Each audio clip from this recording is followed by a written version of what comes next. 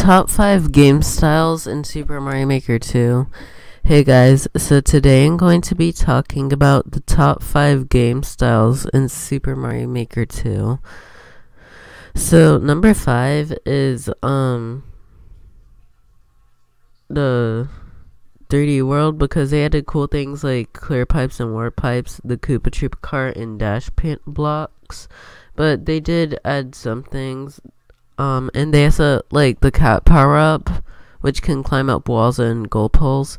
And, they did remove some items, like the dotted line blocks, and they also made spike traps, like, big. But they did add some good things, like the hammer suit and the cat suit.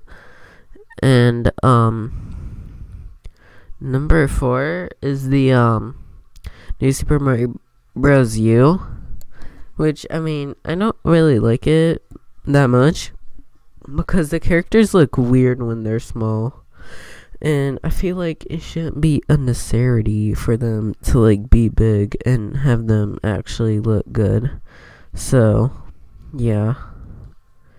And, they can spin jump off things like pokies or spinies. Well, like, spike blocks.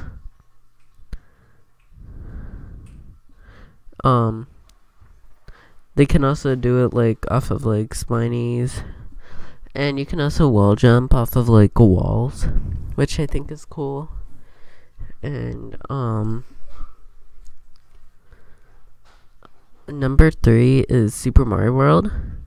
I put it here. I mean, it's interesting because, like, you can, spin jump off, I mean, you can't really wall jump, but you can spin jump off of, like, sharp things like pokies or spike balls.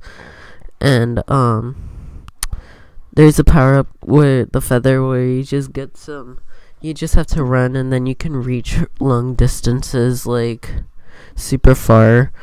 And, I like it better than the propeller mushroom because, like, you can reach further than that. So, yeah. And number 2 is a Super Mario Bros. 3. Here's why. I put it at number 3 because, I mean, you can't wall jump or anything, but the spikes balls physics are, like, different.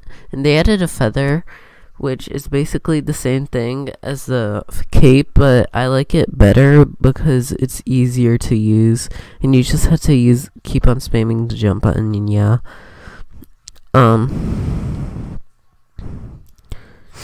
And so, at number 1, we have the Super Mario Bros. Theme, well, game style, and, I like it, and here's why. I mean, the pokies look the same as Super Mario Bros. 3. The spike ball physics are the same. You can't wall jump in this one. But what you can do is, like, so there's these cool power-ups, which one of them is a super ball, which you can shoot enemies, with a super ball, and, like, it bounces off floors, walls, and ceilings. And you can also hit enemies with it, which is cool. And there's a really cool power-up, which is called the Master Sword, and you can, like, shoot things with your arrow. You can, like, throw bombs to break brick blocks or hard blocks. You can also easily hold down and then press Y to attack. And then, yeah, it'll kill a bunch of enemies that are, like, in front of you. And, bombs, like, they're like a timer. So you can see it start flashing rapidly once they're about to blow. And you can also destroy question blocks or hidden blocks once they're activated. And you can also snipe, yeah, which is pretty cool.